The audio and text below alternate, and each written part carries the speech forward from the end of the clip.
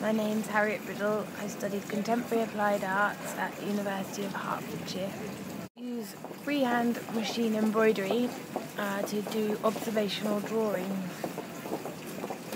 I first came to Craftspace to do a project last year when I graduated, and now they've invited me back. At this year's Insight, I'm doing a project called Chain Reaction.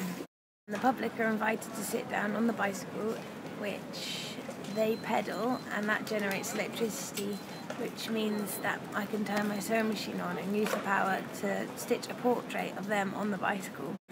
People have responded really well. We've had all sorts of different people, which I quite like the idea of, because they're not buying the piece, anyone can be involved, no matter how much money you have in your pocket. So we've had school children, old gentlemen, and athletic people, to overweight people, to all kinds of different people. It's great.